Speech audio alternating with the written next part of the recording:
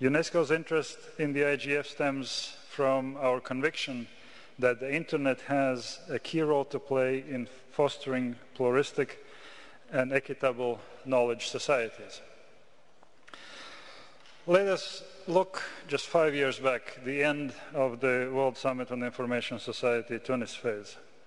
ICANN was reporting to the United States government under the terms of Memorandum of Understanding.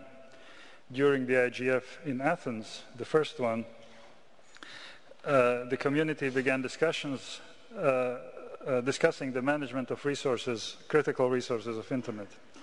A year later, a Memorandum of Understanding was replaced by the Joint Project Agreement, and 3 years later by the Affirmation of Commitments.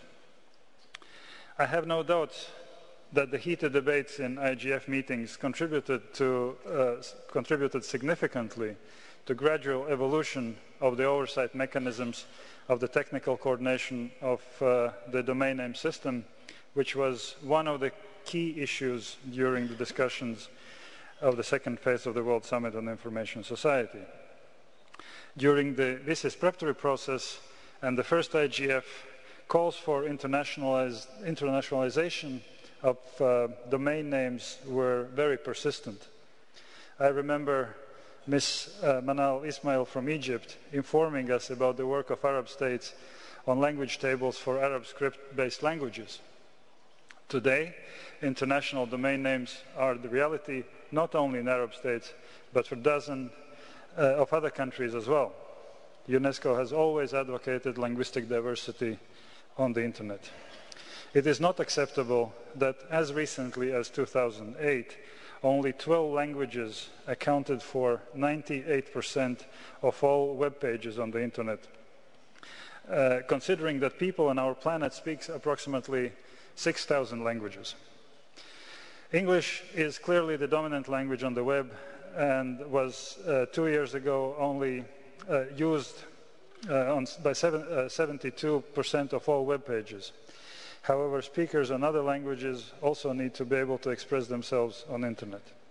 To help achieve this, UNESCO signed a cooperation agreement with ICANN late last year, providing for cooperation in promoting multilingualism on the Internet. We will return to this topic in more depth during UNESCO's Open Forum session on Thursday, when we will present the report 12 Years Measuring Linguistic Diversity in the Internet, Balance and Perspectives. But let me say that during this session of the forum, UNESCO hopes to move on stage to practical cooperation in promoting lingualism on the Internet.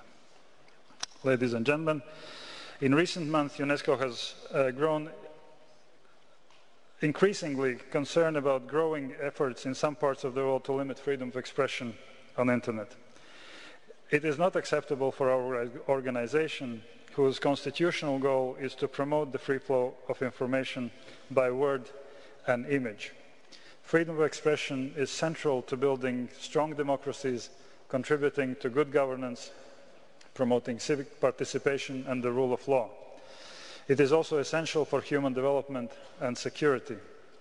The principle of freedom of expression, as stated in Article 19 of Universal Declaration of Human Rights, must apply to the Internet just as it should to traditional media. Therefore, during this edition of IGF, UNESCO will continue engaging with all stakeholders to address this issue, advocating for the free and unfettered flow of information. Before closing, I would like to emphasize our great responsibility to respect the interests and fulfill the aspirations of the billion peoples who have yet to connect to Internet. Therefore, let me reiterate UNESCO's commitment to the IGF and its multi-stakeholder approach. Less than a year ago, UNESCO's 193 member states adopted a decision during the General Conference to strengthen UNESCO's involvement in the field of Internet governance. UNESCO shares the enthusiasm of IGF participants to increase multi-stakeholder participation in and understanding of the Internet. Our ultimate goal is to create conditions in which the Internet will provide development opportunities for all. I wish all participants fruitful deliberations and look forward to engaging with you in coming days. Thank you very much.